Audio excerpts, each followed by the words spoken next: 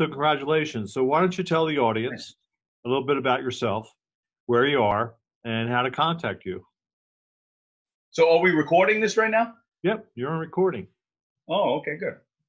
So my name is Michael Gruttadauria, and I have been practicing for about over 25 years now. And what I've realized over the years is that I have kind of cross-trained in many different disciplines, because as I started to see changes in people in my practice, I realized that there was something missing. So then I would pursue that, and then something missing, and I pursued that. Like I started out in chiropractic and sports injuries, and then I got very much interested in neurology, and then did the postgraduate neurology program and became a diplomate in neurology. And then over the years realized that I was always talking about diet and nutrition with patients, and then just was naturally interested in the biochemistry, and then pursued with that. So, at this point, what I've done with all these different things is try to put together a toolbox to be able to help patients with all different types of problems and apply what I think they need, whether it be neurological rehabilitation, functional medicine approach, structural chiropractic approach, or a combination of all of those things.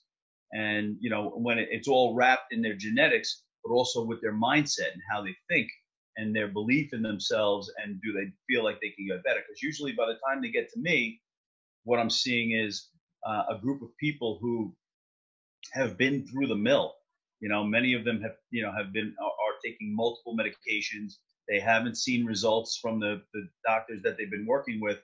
And, they find out about me and they go, well, you know what, we don't really know anything about functional neurology or functional medicine, but we've exhausted all the other possibilities, so we'll give it a shot. And then we end up, figuring it out. So, like you said, it's detective work, and it's trying to understand how does the body work versus trying to label what that patient has. And it's a huge distinction between what and why. So, usually, and I kind of laugh with my patients, especially when we talk about things like migraine. So a patient goes into their doctor and they say, Doc, I have this horrible pain behind my eye. It's throbbing on the side of my head.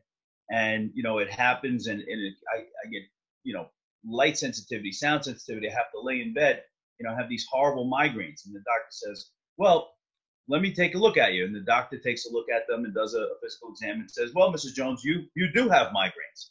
And it's like, Doc, I told you I had migraines. I didn't need you to tell me that. I want to know, why do I have migraines? And the doctor happens all too often.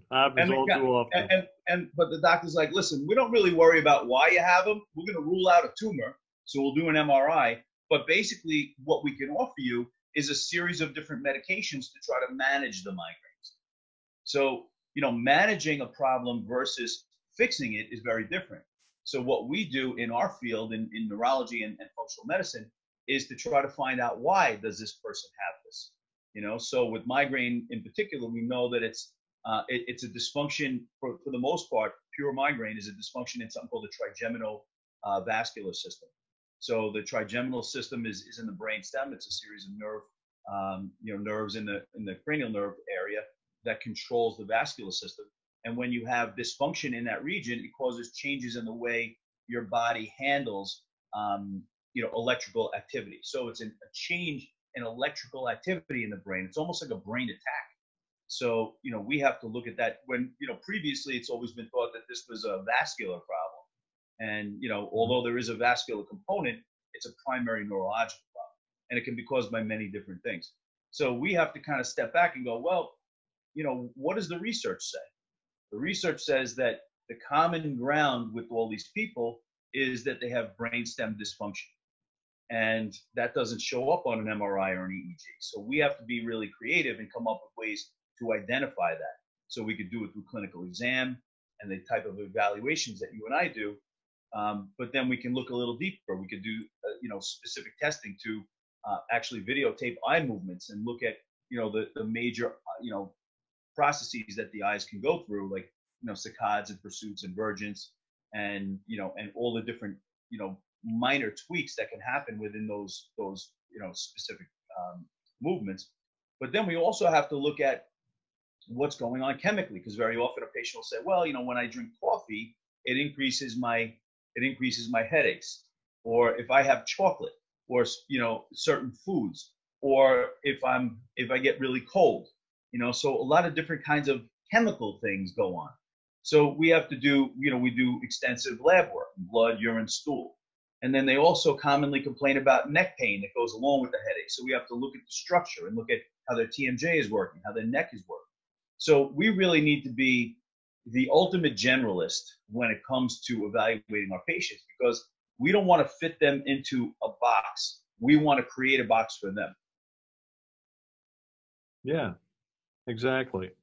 So, I mean, this approach is the same approach I embrace going Mm-hmm. forward, and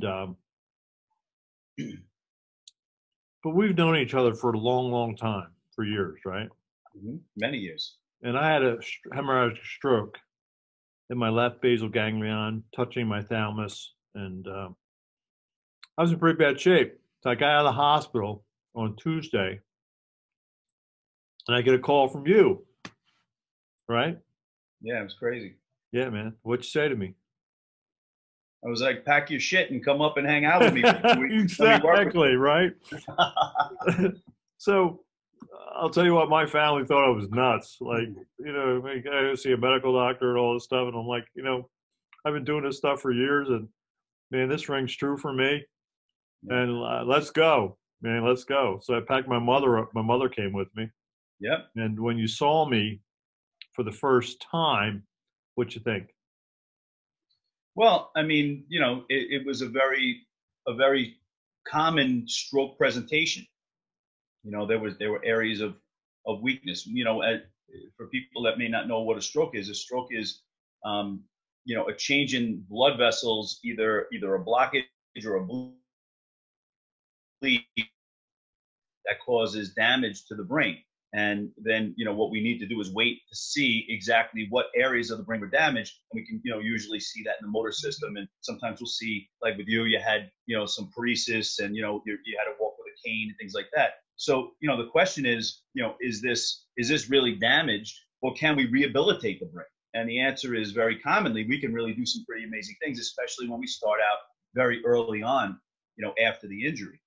And Exactly. But we did amazing. How many times as functional neurologists and functional medicine people do we get a chance to treat a really acute stroke in the beginning? Yeah. No, it doesn't. Rarely. Usually people go through, they go, months or years before they get to us.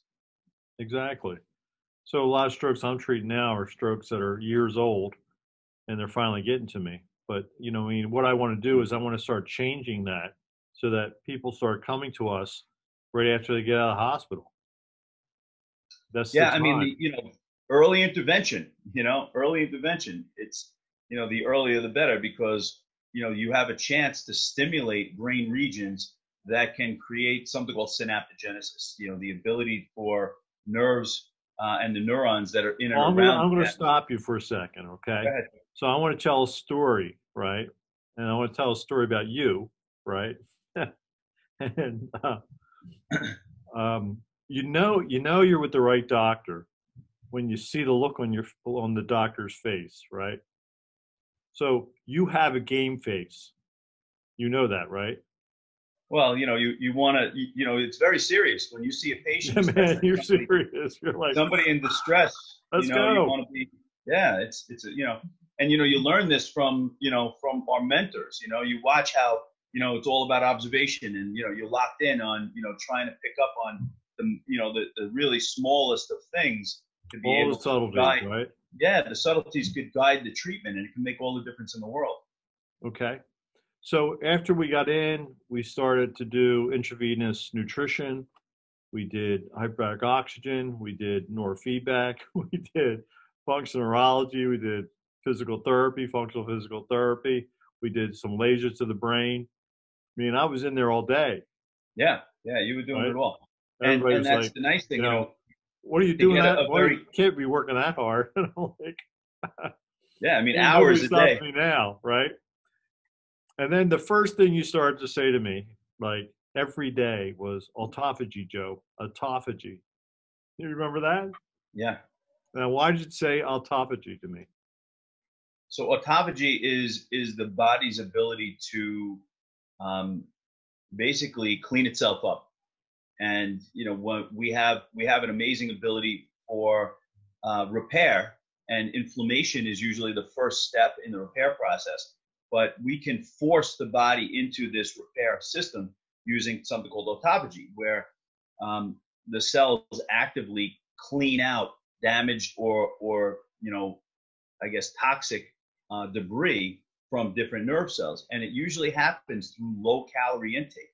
So fasting and like a ketogenic kind of program, as far as the diet goes, can actually stimulate tremendous brain healing. So, So when I was up there, I went ketogenic, right, right? And when I was up there, I did 2-day fast the first week, yep. and a 3-day fast the second week. Now I'm going to tell you, the 3-day fast, I was cursing you a little bit, just a little bit, when I did the 3-day fast. Yeah, it's hard, It's hard. Yeah. I just did a day and a half this week, So it's important for us to use this as a tool, because it enables us to help the body to stay well. Like lions in the wild might eat a zebra today, and they might not eat another zebra for a week. So, in nature, we feed and fast. Animals feed and fast. And we created the idea of 3 or 4 meals a day and snacks in between. That's all a man-made construct. So our body is really designed for fasting periods. And that's that's why our physics and biochemistry is set up the way they are. But we just don't employ that. Most people can't fast between breakfast and lunch. So, it's important for us to use that as a tool in our box to be able to help the patients that we see, especially with, like an acute injury like you had, or even with, chronic neurological issues and neurodegeneration. Right. So I bought into the principle. Not that I didn't buy into it before, but when you have to do it personally, yeah, you really that's a transaction, man, and you're making it's not easy right there. It's not easy, when it's not when you, easy. But I doctor, lost 36 pounds through the process. Yeah.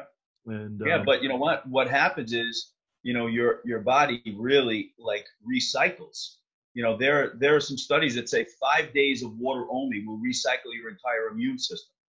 So, we know that this is real.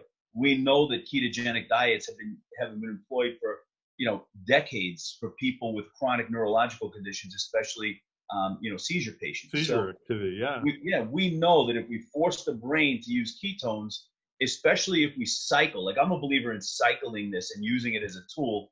I'm not necessarily on board with a ketogenic lifestyle at this point, because I do believe our body needs variety. But I think that using ketogenics as a tool is a very, very powerful thing. Exactly. Yep. And then I spent 2 weeks up there, and I came home. I ended up going down to Florida to see Dr. Ted Carrick.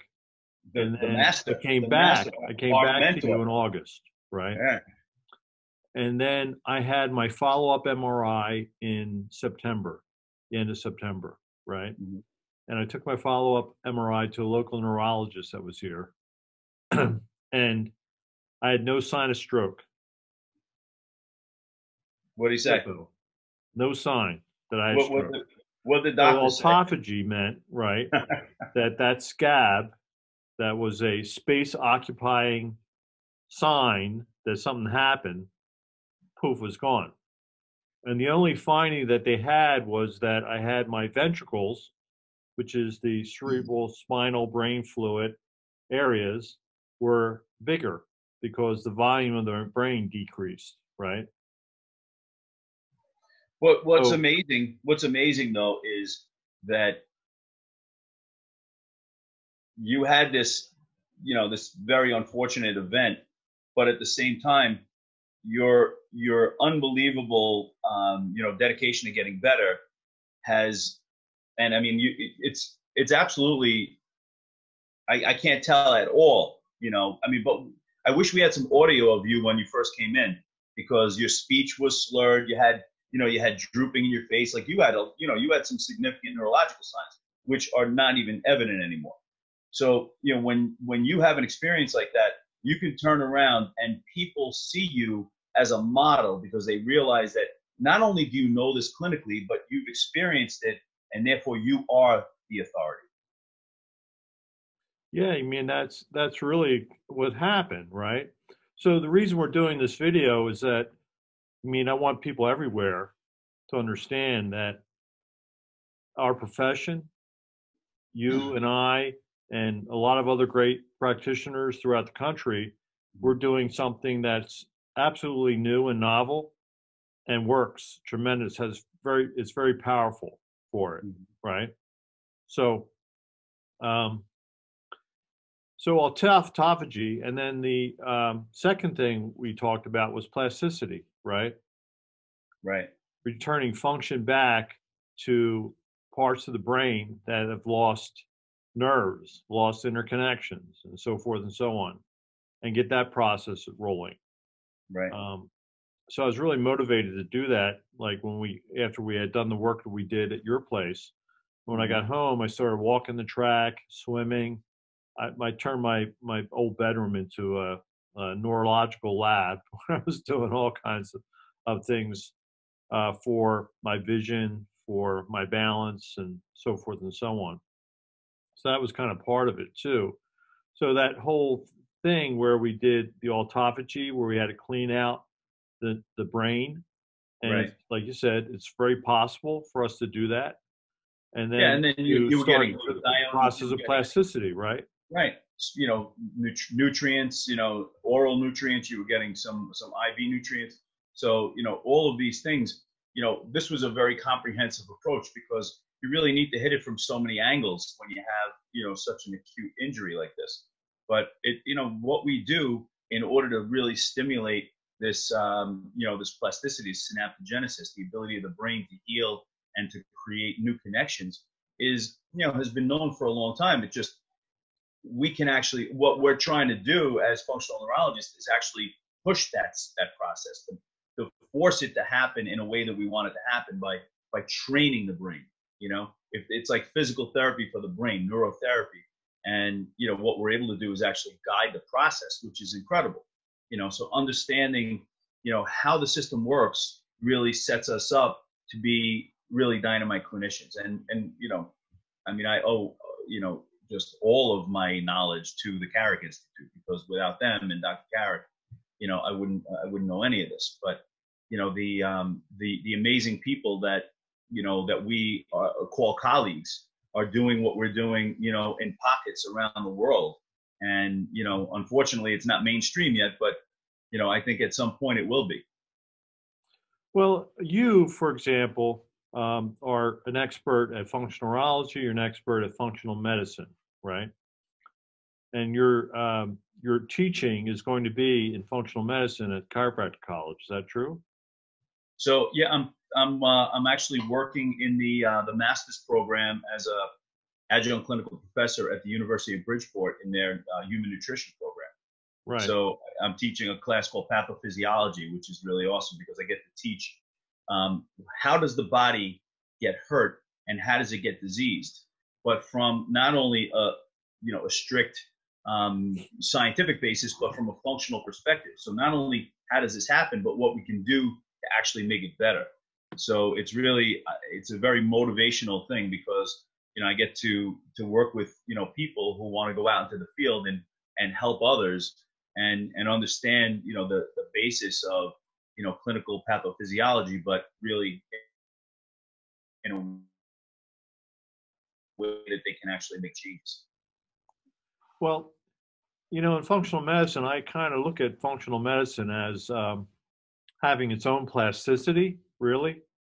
Like our biochemical pathways and our enzyme systems and our use of amino acids can be learned. There can be learned processes in the body biochemically. Do you agree with that, Doc? Yeah, absolutely. You know, from you know, taking it to the next level, you know, what we fail to realize is that we stopped living in accordance with nature about 100 years ago. Mm-hmm. You know, so you remember that show Little House on the Prairie? Yep.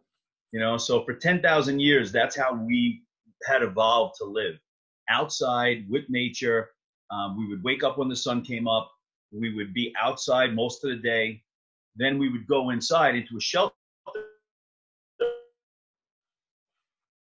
indoor electricity. We didn't have iPads and iPhones and, and all these different things. So we weren't overexposed to non-native EMF, which is electromagnetic frequencies that change neurological function. We didn't eat processed foods. So our lives have changed so dramatically.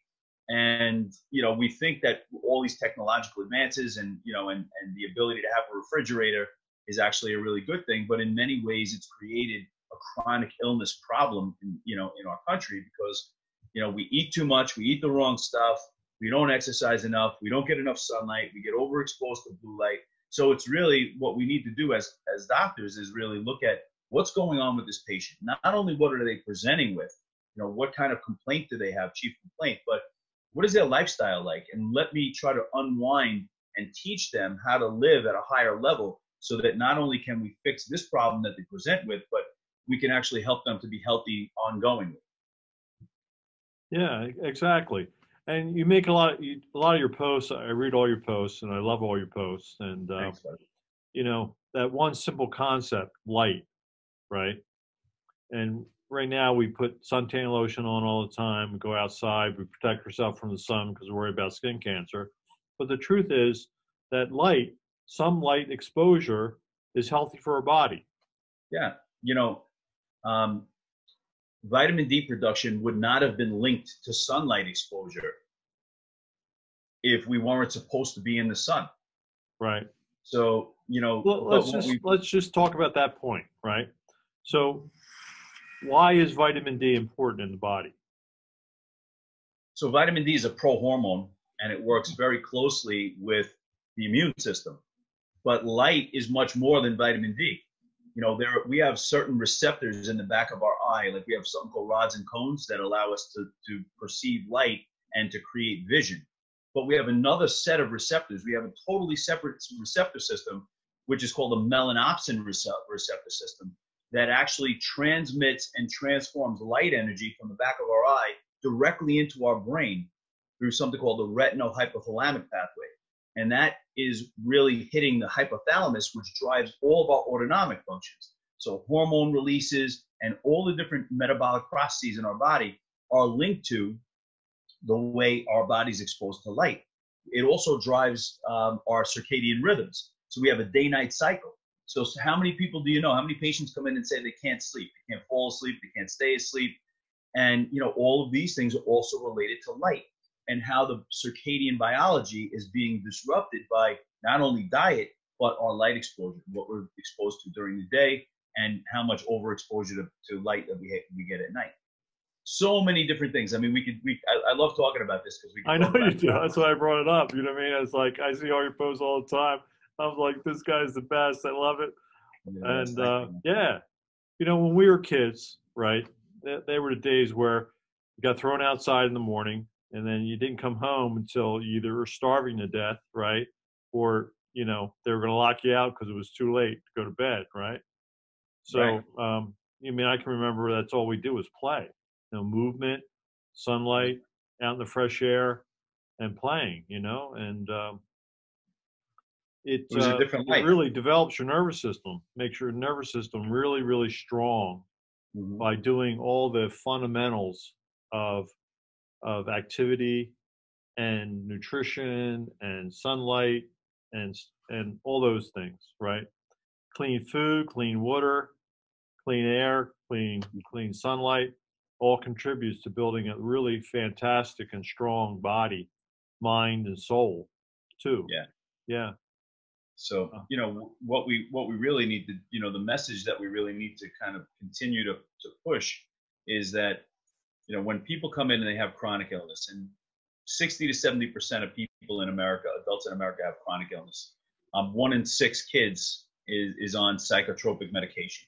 So we're in the middle of a crisis, a healthcare crisis. 1 in 6 kids are on psychotropic medication.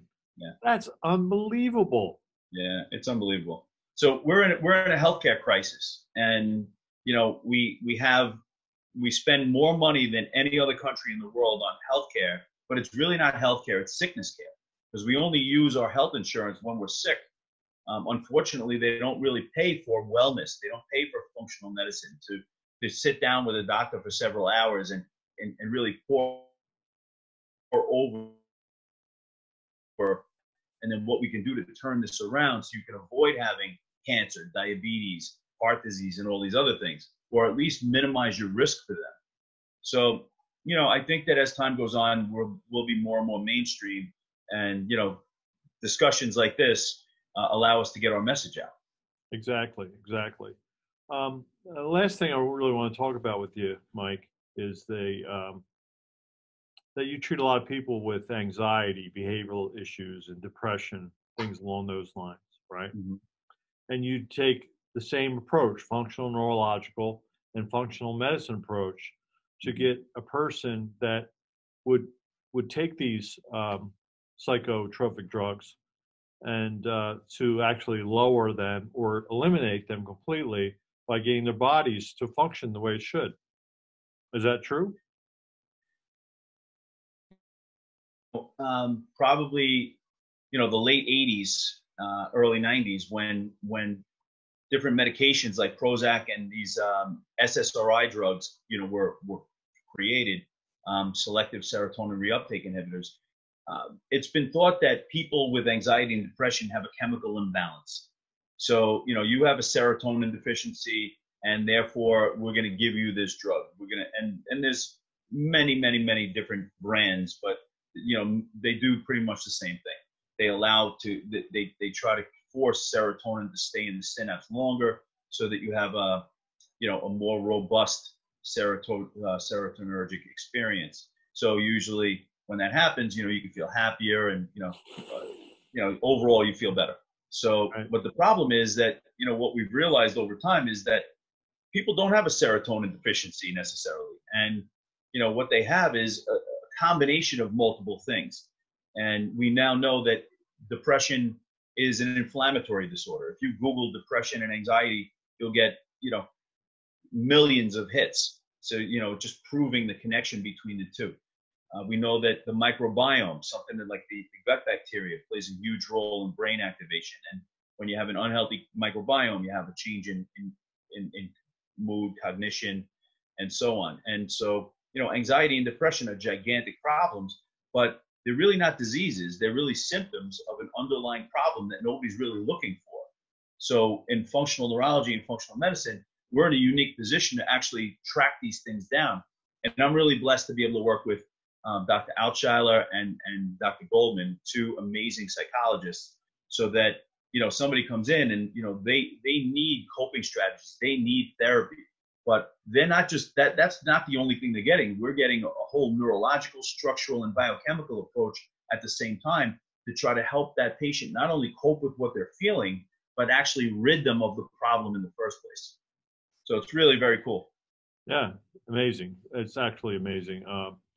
Now, the whole neurotransmitter thing in the brain, and you mentioned digestive tract. Mm-hmm. Do we have neurotransmitters that are produced in the digestive tract? Yeah, I mean, serotonin and dopamine are produced in large quantities in the digestive system, and they do really very key things within the digestive system. I mean, gut motility is very much linked to these neurotransmitters, but we also, those neurotransmitters in the brain are very different. They're actually produced in a couple of different areas within the brainstem. So, there's a little bit of a I guess a confusion that, people will, say, well, all of the neurotransmitters are made in your gut. They are, but those aren't necessarily the ones that are affecting your brain. Right. There's a continuity between the gut and the brain, and it's called the gut-brain connection. And very often it's through, the gastrointestinal bacteria, the microbiome, the healthy bacteria that live inside of us, and all the different microorganisms that live within us have a direct line of communication to the brain. We also know that the gut communicates with the brain through the vagus nerve. So there's a very powerful connection between the gut and the brain. And when we, even the American Academy of Pediatrics in one of the recent American psychology journals put out that the source of anxiety is the gut. So like the whole psychology profession is starting to catch on that, maybe this isn't all about stress and things that are going on in your life and emotionality. Maybe there's a biophysical, connection. And, there's a new conference that came out last year on the functional and biochemical, underpinnings of mood disorders and so on. So, it's a whole new world, and people Well, aren't you doing. talked about your one post had the thing in about the CRP, Yeah. So, C-reactive protein, as yeah. a measure of inflammation in the body. Yep. So, CRP is, there are many different measures of inflammation. CRP is a really good one. It tells us about how the body's responding to, to its environment, and is it inflamed? Inflammation is a great thing. It's a really very good thing in an acute way. Like if I bang my elbow on my desk, I get a big swollen elbow. That's normal. It's normal to have that inflammatory response because it's the first step in healing. The problem is when that inflammation becomes systemic, that it causes chronic illness. It gets to the brain, it gets to the heart, and it gets to the pancreas, and you have, you get diabetes, you get obesity. All these things are all related to this inflammatory process. So we need to know, where are you on this continuum? Should we get, you should get your CRP checked. Everybody should. We should know Everybody what that should. is. Yeah. But if your medical And doctor sees it, I would say 99 out of 100 times they're not going to do anything about it. First of all, they don't really test it that often. Who tests it is a rheumatologist, and what they're really looking to do is, does this patient have an autoimmune condition? So they'll look at things like, high sensitivity CRP. They'll use that in cardiovascular evaluations because it's a direct marker of cardiovascular disease. So we know that people with a high, elevated high sensitivity CRP have a greater risk for heart attack and stroke. We correlate that with other things like the ESR. We look at time testing for something called leptin resistance, and looking at how the body responds to its overall environment and how the brain is actually dealing with hormone feedback. So it's amazing, We could go really, on for like days just how like much this. testing. It's just Yeah. so much The fun human for me. system is just, the human body is just so unbelievable how it's interconnected. And you know what? The problem is that we are trained as all different types of doctors, we're trained to look at systems. So we break everything down, and then you specialize in a system that you happen to like. If you like feet, you become a podiatrist. If you like the spine, you become a chiropractor. But the problem is that creates very short-sighted doctors because they're not seeing the body as a whole. So they miss out on the idea of how the communication between different regions really drives health.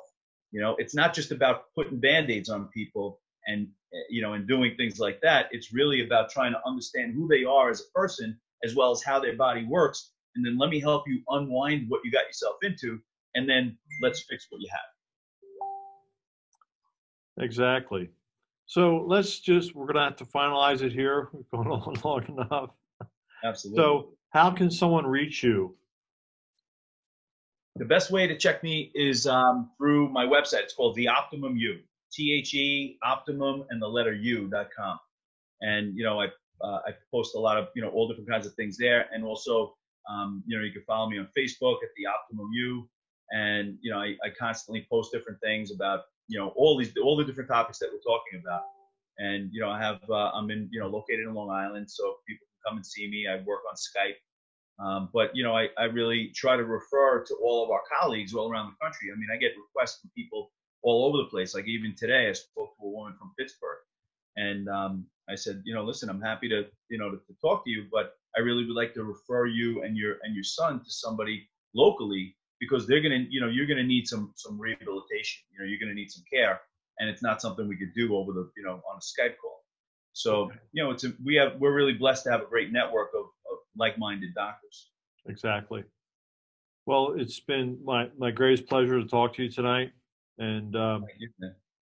and I Always a pleasure to always talk wish to you you. everything the best for you every day. If you know that the Archangel Michael is looking over you and taking care of you, right? I tell him Thank you very to. much. I tell him and said, you better be taking care of my Michael. Thank Right? you very much. I He's your appreciate it, Doc. namesake. He's doing a great job. All right. Thank you I very love much. you. Love you like a brother. And I love you too, my man. I'm so grateful for you every day.